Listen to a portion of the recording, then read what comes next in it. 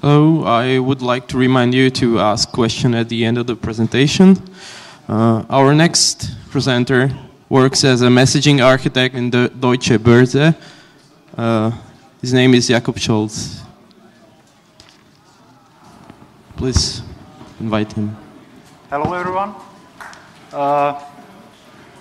This talk is in the IoT stream, but I hope you won't be too disappointed that my background is actually not IoT but finance. I work for Deutsche Boerse. That's one of the world's leading exchange market operators. We run several stock and derivative exchanges. We have our own clearing house. We run services in settlement and custody. And in the last years, I spent the time building interfaces based on the AMQP protocol. And that's not only interfaces which connect our own applications, but also interfaces which connect us with our customers who write their own applications. I think that's not that usual, and that's why I would like to share the experience we made, what we learned, and then discuss it with you. Before I start with the first slide, let me ask you, how many of you know what message-oriented middleware is? And how many of you know AMQP? Okay, that's quite a lot more than I expected, I have to say. I'm glad to see that. So let's start. In finance, the IT is not really that different from the other areas. We have usually some server which we run, and then we have some customers who run their own applications which are communicating with our server and do some transactions, exchange information. In the past, we did it usually in the way that we had some libraries which we provided to the customers as the API, and the customers use them in their own applications. And the protocol between the library and the server was usually something proprietary, not really well documented, not really opened. So, can someone see what's wrong with this approach? It's basically, with the library API, you as a service provider are intruding into the space which does not belong to you. You ship some library which has to be installed by your customer, so they usually don't have really free choice of operating system. They don't have free choice of hardware. They often have no choice of programming language or choice of programming style. And since it's your software running with your customers, then you need to provide a lot of support. When the customer calls and says, look, the library is not working for me, you have to deal with the facts, which operating system is he using, which patches did he install. And that can be very complicated, especially when it's not your computers, you have no access to these computers. So lately, we are switching more towards protocol-based API. So what does change with the protocol API? The API is not anymore the library as it used to be, but the API is the protocol. And the library and the client application is full responsibility of the customer. So as you can see from the picture, the separation between the service provider and the client is now much more clear. And this may sound on a first look like if you offload more work onto your customers, who then have to write the library, test it, support it on their own. But if you choose a good protocol for the API, then maybe they don't have to do it, because maybe there are many different libraries available on the market, and they just take one of them, they choose the operating system, programming language, whatever they want, and they just develop it accordingly. And because no software is running on the customer side which you provided, that frees you from a lot of the support activity, because it's a customer software and the customer knows the software because they wrote it and they can support it themselves. I have a question. Yeah?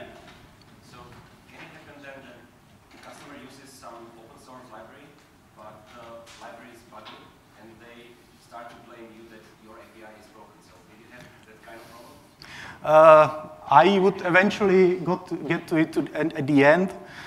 In reality, it's of course not that there's no support activity which you have to do. So at the end, it's your customers, and if you want to keep them happy, then, okay, sorry, to repeat the question. So the question was whether it happened that the customers called to us and complained that their library is buggy and complained that the protocol is wrong and not working.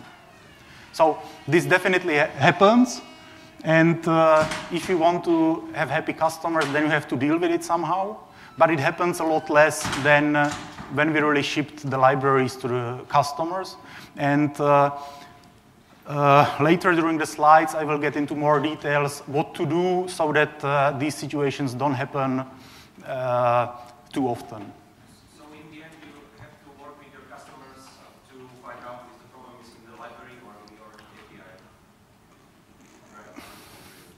At the end, if they reach out to you, then yes, you have to work together. It differs a lot customer to customer. Some customers don't call us at all. Some call us very often with, let's say, simple questions which they might be able to answer themselves. So I mentioned that with a good protocol, this protocol API might not necessarily mean that you are just offloading work onto your customers. So what makes a good protocol? There are many, many different technical things which you can use to define a good protocol. You can talk about performance, throughput, latency, reliability. What was important for us and what's important for the protocol APIs is the openness of the protocol. And that's why we have chosen AMQP as the protocol of our choice. AMQP has quite a lot of history. It was created as a kind of common project between IT companies and financial companies. But, and that's why this talk is in the IoT stream. Today, it's very valid also for the Internet of Things. There are some older versions of the protocol, in particular the 09 and 091. Which is basically a synonym for RabbitMQ. It has quite a huge community. If you search on GitHub for AMQP, I'm pretty sure most of the results will be for RabbitMQ. But it's still basically one product, one community. The same applies to the 010 version of the protocol, which is actually where we started some years ago. The 010 is implemented in the Apache Cupid project, eventually sold as Red Hat MRG Messaging by Red Hat. But again, although it has a good community, it's still just one community. And that's what's different with the AMQP 1.0. And if you start today, that's what I would recommend to you. Because with AMQP 1.0, you don't have anymore one community, but you have much bigger ecosystem. It's not only Apache or Red Hat who implements AMQP 1.0, but already today you have working products from Microsoft, IBM, but also from some smaller companies. So you have much bigger choice. And if we talk about openness, it's approved as ISO standard, and you probably can do much better in terms of open standards than having an ISO standard. But just by choosing the protocol, that doesn't really create the protocol APIs, because the protocol is just mean how to do it, but it's not the API itself. So what do you need to do to specify the protocol API? You need to clarify network, security. You need to specify how to send or receive messages, and many more things, including documentation and support. So let's start with the network. AMQP is usually running over TCP, so you can basically use the public internet infrastructure. And if you would use it for Internet of Things, then that would be probably your choice. In Deutsche Boerse, we are using usually VPNs and lease lines, which give us more performance, security, and stability. But they can get also expensive, and they are not really suitable for everyone. Also, if you want the API to be used directly from web browsers, you should definitely consider WebSocket support. The binding between AMQP and WebSockets is slowly getting more and more final in the OASIS committees which are standardizing it. And that allows you to write applications which talk AMQP directly in the browsers using JavaScript. A bit with the network related is encryption. AMQP supports both TLS over AMQP as well as AMQP over TLS. The second one seems to be the usual choice. So you open the normal TCP connection. On top of it, you establish the TLS channel, and only then you open the AMQP connection. I would say security encryption today, it's something what should be considered as mandatory. But which versions of SSL or TLS protocols should you support? Which cipher suits? Lately, there were a lot of different issues with some of the versions, some security problems. When you start from scratch, it's very easy to select only the versions which are still considered secure, which are the latest versions, and that's very easy. But over the time, if you are running the API for several years, it gets more and more complicated. So our oldest API, I think it's running over 6 years now, and some of the clients who were wrote on the beginning by our customers are still running there, and they are actually still working. And every time when you update the TLS configuration and decide that you will not support some older versions, you risk that some of these old clients, which are maybe running on some operating systems which are not really updated since years, might not be able to connect. So it's always a bit of trade-off between the security and between the compatibility with the customers. Depending on your data, the security should probably win at the end, but it's important that you don't stop supporting SSL 3.0 just from scratch from tomorrow, but that you discuss it with your customers and give them some time to test and prepare their applications. Once the TLS channel is established, the AMQP connection can be opened, and the client can do the authentication. AMQP supports SASL, that's a simple authentication and security layer, which gives you many different options. You can start with something as simple as username, password, but you can use Kerberos, or as we do, you can use TLS client authentication, which is done based on the SSL certificates. You should be aware that the more unusual mechanisms you select to use, the higher there is the probability that some of the clients around there will not really support it and will not work with your API. Basically, username and password is supported by every client, but with other mechanisms, it gets more and more complicated. In Deutsche Boerse, we are using the SSL client authentication. That basically means that the identity of the user is taken out from the TLS channel and is established based on the certificate used when opening the connection. So basically, the username is usually constructed based on the subject of the certificate. Well, but that's still not everything. You can use different ways how to authenticate the client.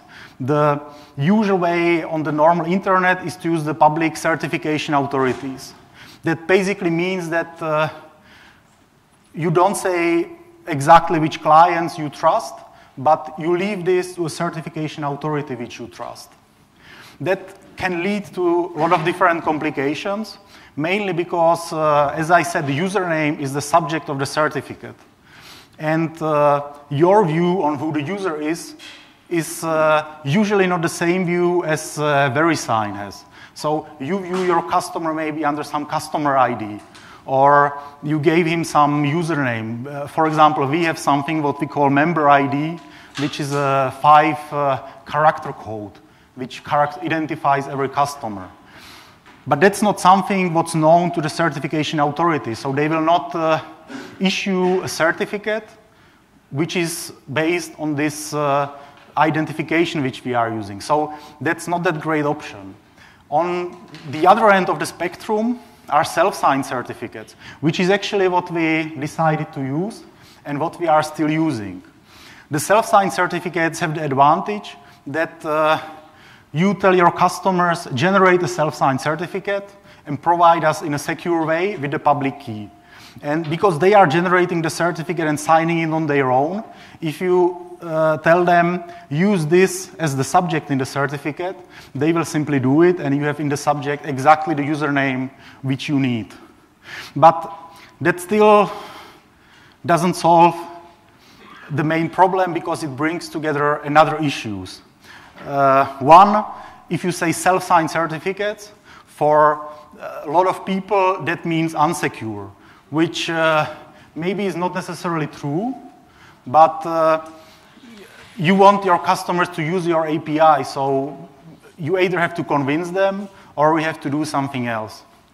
Other problem with the self-signed certificates is that it was one of the things which was not really supported in all the different clients. So during the years, we spent a lot of effort either on our own to implement the support in the different clients or to push companies like Red Hat to implement this in their clients. And last but not least, the problem is not only in the clients, the problem is also in the messaging brokers. Because currently we are still using the merge messaging broker, which is based on Apache Cupid.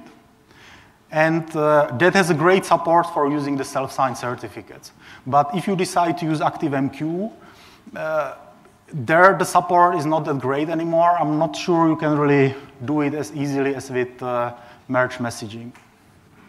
So I wonder, is there some third way which might work better? And to be honest, if I would be starting some new API today, I would probably try to use private certification authority, where you run your own certification authority. Your customers don't sign their certificates on their own, but they send them to you so that you can sign them. You still get the advantages of the self-signed certificates, that you can define the usernames, but it's not public CAs, so it still doesn't always sound as something what should be trusted, especially if you are dealing with some banks and financial institutions. Another point, maybe in the Internet of Things, using public CA can get probably very expensive if you have separate certificate for every client. So that was the authentication.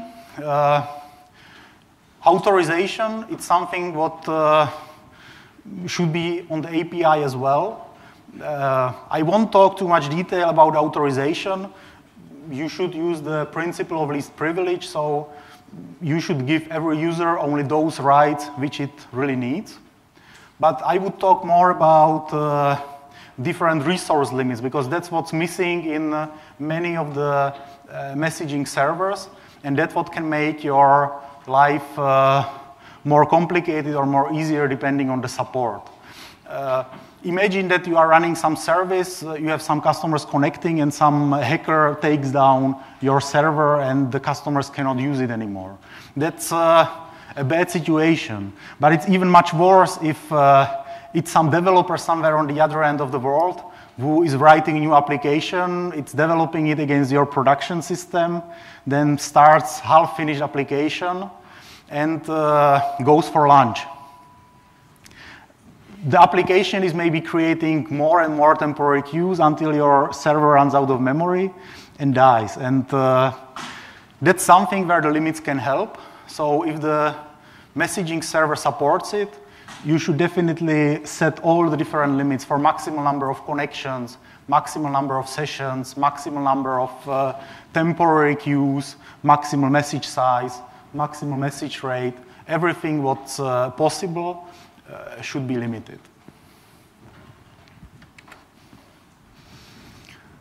Now, with all the basic stuff in place, the clients can start sending or receiving messages.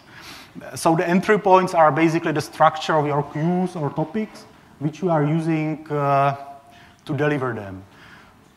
We kind of learned several rules which help us make better interfaces if we follow them, or maybe the other way around. By not following these rules, we made bad experiences. The structure of the queues and topics is usually very hard to change once you have hundreds of clients running somewhere and connecting to it. So that's something what you should very carefully think about before you really have the first release of your API and let the customers connect to it. Another thing with which we made a good experience is that every user should have its own namespace in the queues and in the topics. So maybe start every queue name with the name of the customer, because that helps very much when you are analyzing some problems or when your operation teams are running the API. Yeah? By user here, do you mean an actual user, like an end user, or do you mean the project or the customer? So the question was whether with user, whether it's meant the actual customer end user or the project. So here, I mean definitely the end user, but you can interpret it in your own way who the end user is. So in most of our interfaces, the end user is the company which we are talking with, and not really the individual, the person which is using the application which is connected to the API. Together with the namespaces, another very useful rule is that you should definitely not use any anonymous object. So something like tempq123456 doesn't help you when you are operating the system or when you are analyzing some issues in the logs, because you have no idea who does this queue belong to, who created it, and so on. And another useful rule is that you should always create rather more queues than less, because in the clients which the customers will write, it's usually much easier to write more receivers to receive from 10 different queues than to receive from single queue only 10% of the messages, maybe based on some binary payload which is inside the message. You have to be aware that not every question has a yes-no answer. So the APIs don't always work in a simple request-response way. That's what looks nice in the simple examples, but very often you need to create some workflows which include multiple different requests and responses, or maybe which include even multiple parties. So one customer requests something, the server acknowledges the request, then asks another customer whether he approves this transaction, and only when this other customer approves the transaction is actually completed and entered into the system.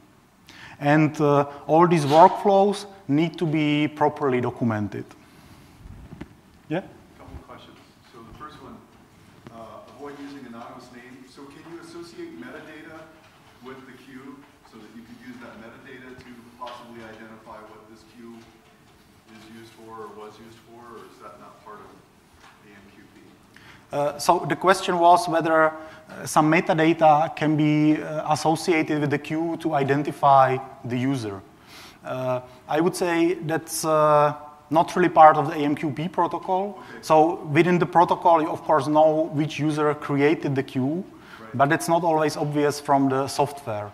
And the way how you can do it, that's then a bit specific to the implementation. So the Apache Cupid or Apache ActiveMQ, I think they have something called queue policies, which allow you to the temporary queues be automatically named using some patterns, which then might help in these situations, so that the random names are not created like this, but that they follow some schema. So it's really important to make sure your queue names are meaningful and have enough information to them. Yes. So the second one is create more rather than less queues. I mean, is there some sort of upper limit to the number of queues that you can create or have going simultaneously, or do you have to worry about that in practice?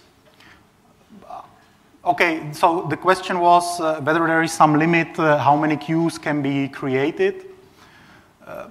I would say, again, that's specific to the implementation which we are using. So on the Apache Cupid, it's definitely no problem to have thousands and thousands of queues. It, of course, a bit depends how many customers you have or how many connected clients. Let's say that our interfaces have usually hundreds of customers. If you, for example, implement a smart toothbrush and sell it to millions of people and all these toothbrushes send some messages to you, then you probably cannot afford to open many, many queues. Then in that case, maybe you can help with something else. Most of the implementations support some sort of filtering when reading from the queues. But the filtering is easy against some headers or some application properties, but the filtering is very hard against the message payload, which might be some binary data or some complicated XML. So by using some application properties to distinguish the different types of messages, it's much easier to use only single queue, but for the clients to use the filters on the messaging server to get only selected messages. Yeah? You mentioned create namespaces for each user, and you also mentioned before that you have 5 digits identifying each of your customers. So wouldn't this be just a recipe for monitoring nightmare? I mean, somebody always has to watch out thousands of queues who maybe are dealing a bit more or less not good. You have the downside that you actually send an extra member ID in each request, but on the other hand, you have everything on one queue. I suppose that you have one interface that is the same for most of them, no? Okay, so I will try to repeat the question. I hope I will get it right.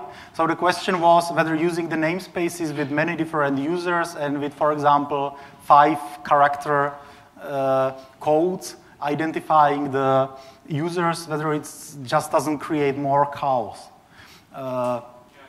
So a lot of the problems are, at least in our case, a lot of the problems are not really discovered by our teams who are operating the API. But a lot of the problems are a customer calls the customer support and says, look, this is not working for me. And then when you have really the names in the queues, it's much easier for you to find the queues used by this customer and to see, are they full of messages, are the queues empty, is someone connected to the queue.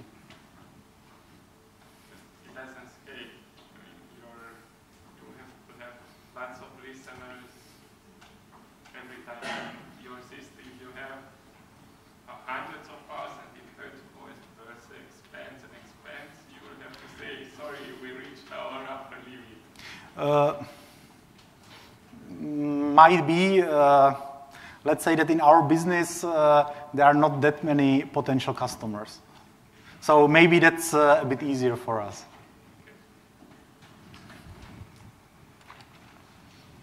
So let's talk for a moment about the message payload.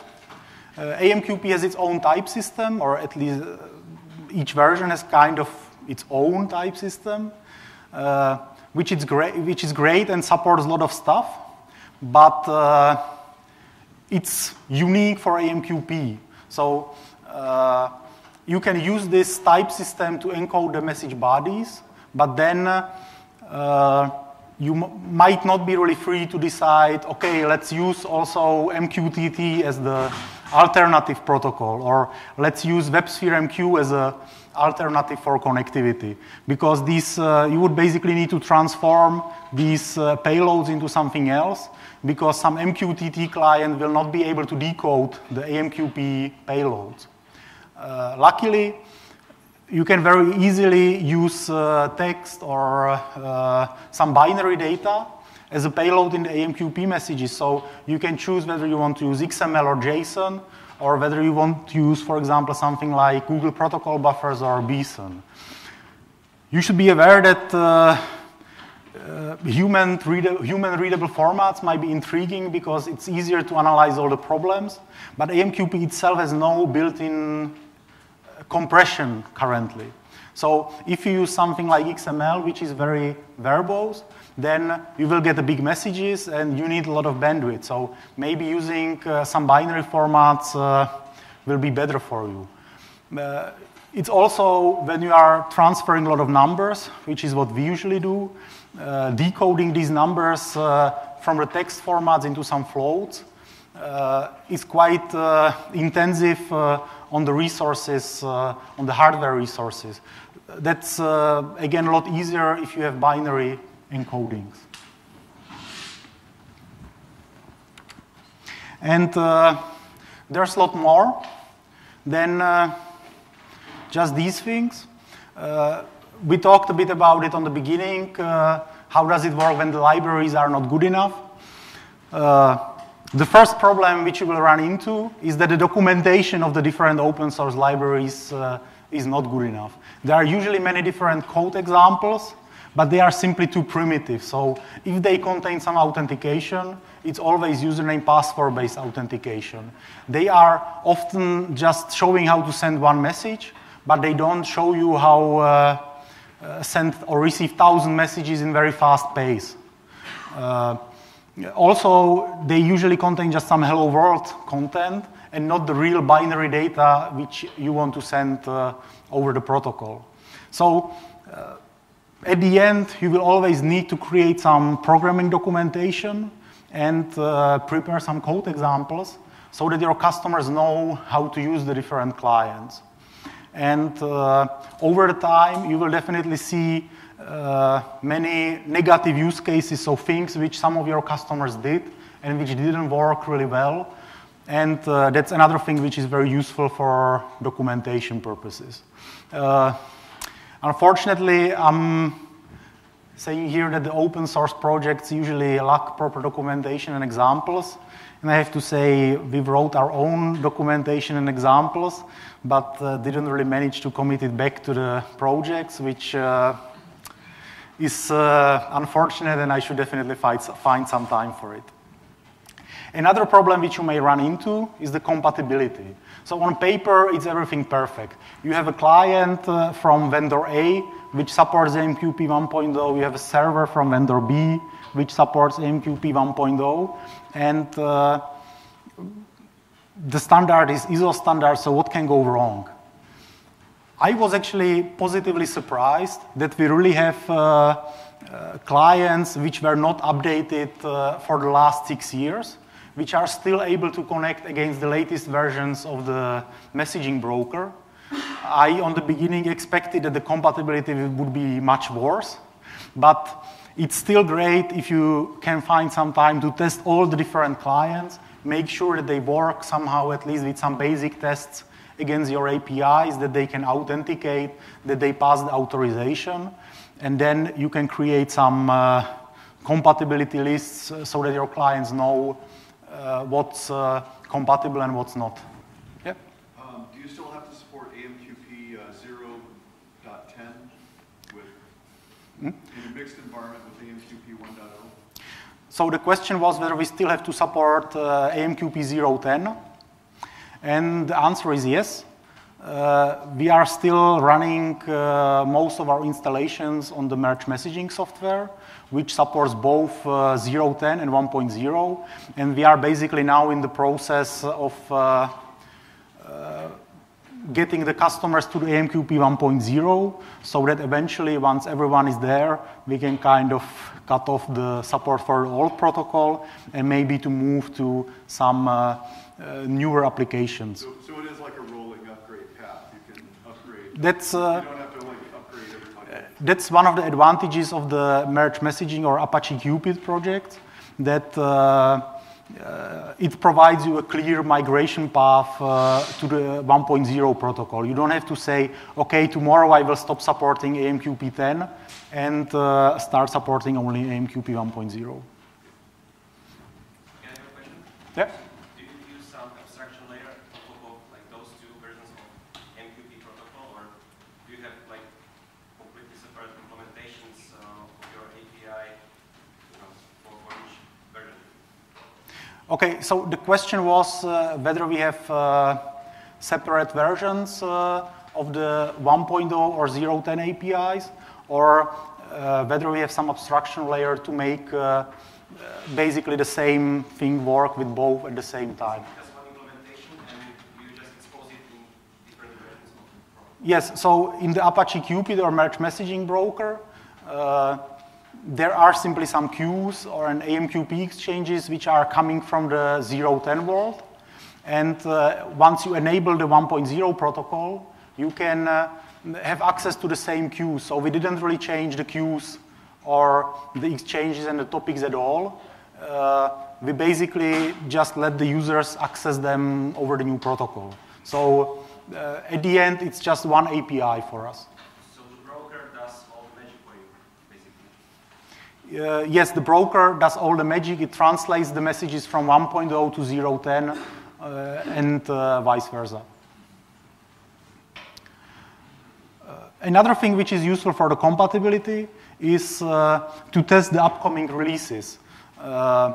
It's always easier if you manage to find out that the new release of the Cupid Proton client doesn't work with your interface and maybe get it fixed before the release, because once it's released, then you will get into the problem that your customers download the latest version, start developing some application, then they found out that it's not running.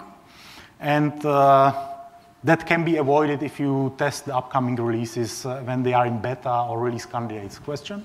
Do you have any setup with your customers where they participate in the testing? Yes. So the question was whether we have some setup where the customers can participate in the testing. We have something what we call simulation environment, which is basically identical to our production environment. It's operated by the same team. And that's what the customers or their vendors who are developing the applications for them can use as a sandbox for testing. So when we do some upgrade, we always do it in this simulation environment, and only a few weeks later we do it in the production to give everyone time to adjust. For the end, maybe as a inspiration, one of the interfaces which we have is called Eurex Clearing FixML interface, and it connects one of our subsidiaries, Eurex Clearing, with its customers. So the clients on the other end connecting to us are all the different major banks, funds who are using our exchanges. As I said, it supports the 0.10 and 1.0 protocols. Additionally to that, we have as a connection alternative IBM WebSphere MQ, because when we started with it, some of our customers who have a lot of WebSphere MQ installations insisted that we have to use WebSphere MQ. On the beginning, it was a lot of them, but during the time, most of them found out that the AMQP is very easy to use and that it's not as unreliable, unstable as they were afraid on the beginning. And I think we have only single-digit number of customers who are actually using the WebSphere MQ connectivity. And all the documentation to this interface is public, so if you want, you can have a look at it. There are some programming guides with the code examples in the different languages and so on. And that's it. So if you have any further questions, yeah? You mentioned earlier that you can connect to a more general queue and then apply filtering. And I was wondering whether the actual filtering workflow is taking place on the server or on the client side. The AMQP 0.10, just to repeat the question was whether the filtering of the messages is done on the server side or on the client side. On the 0.10 protocol, there was no support for filtering on the server. So usually, if there was some filtering, then it was on the client side. That's much better on the 1.0 version, where the filtering support is kind of built into the protocol. So I think all of the 1.0 implementations, when creating a receiver from the queue, you can basically specify your filter. and then the broker automatically gives you only the messages matching the filter.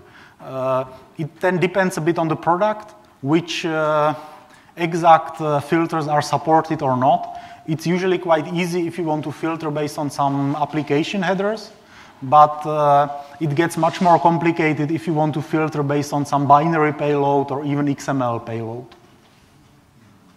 That's all time we had for this presentation. Thank you, Jakub. So if anyone has any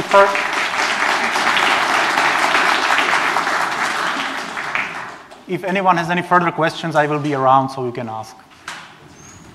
And those who ask the questions, they can pick up the scarves here.